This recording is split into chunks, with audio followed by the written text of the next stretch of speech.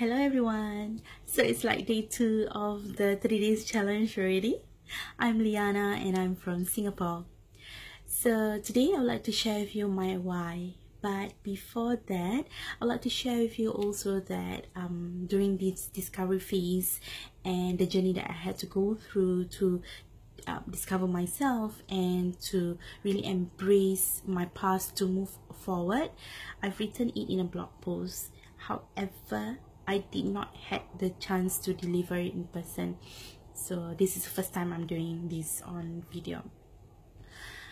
So here goes. When I was 12 years old, that was when my parents got divorced, and that is my first bump in life.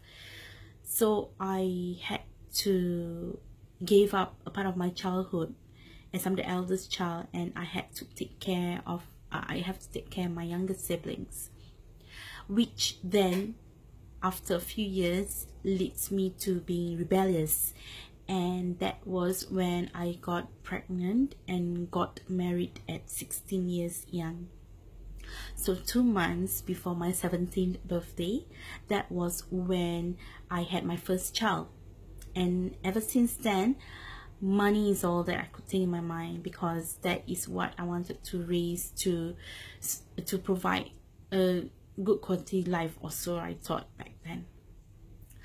Leads me to become a workaholic, and at the age of 23, that was when I am trying to salvage my marriage. And at that point of time, we got homeless too, and I was pregnant with my 3rd child.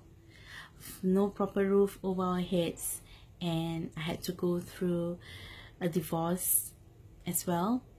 And however, during that particular time, I also got the opportunity and the chance to learn more from other individuals. It opened my eyes. So it is indeed a blessing in disguise.